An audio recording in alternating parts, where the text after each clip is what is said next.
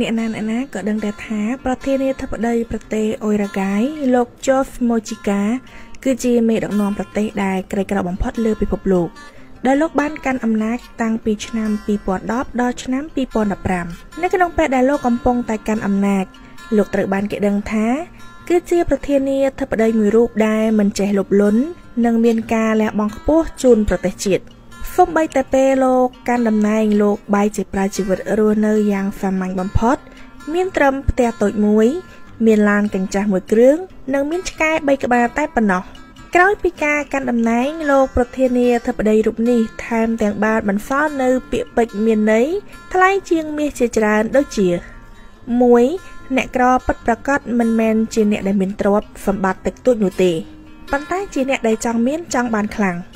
2. គេហៅខ្ញុំថាប្រធានាធិបតីក្រជាងគេក្នុងលោកប៉ុន្តែខ្ញុំមិនដែលមានអារម្មណ៍ថាខ្លួនឯងក្រនោះទេអ្នកដែលក្រីក្របំផុតមានតែអ្នកដែលធ្វើការហើយព្យាយាមធ្វើឲ្យជីវិតខ្លួនឯងរស់នៅក្នុងភាពមានបានហើយបន្តចង់មានបានកាន់តែច្រើនថែមទៀត 3. សម្រាប់ខ្ញុំអ្នកក្រមានន័យថាអ្នកដែលចង់បានច្រើនពីព្រោះថាបុគ្គលទាំងនោះត្រូវការរហូតមិនចេះស្កប់ស្កល់នោះឡើយ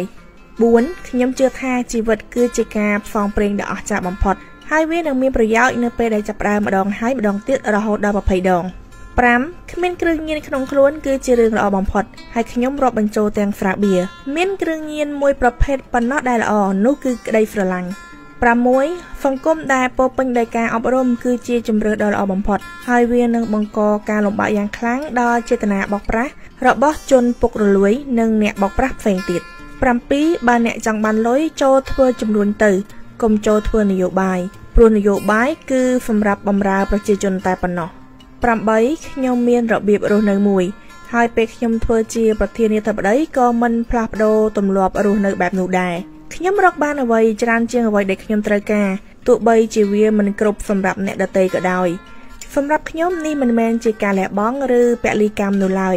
ប៉ុន្តែវាគឺជាកាតព្វកិច្ច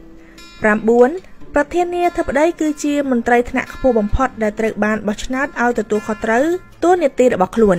គាត់មិនមែនជាស្ដេចហើយក៏មិនមែនជាអតិថិអ្វីនោះដែរគាត់រឹតតែមិនមែនជាគ្រូពេទ្យទេវតាដែលចេះព្យាបាលគ្រប់យ៉ាងនោះទេគាត់គ្រាន់តែជាប្រជាជនធម្មតាដូចជាយើងដែរ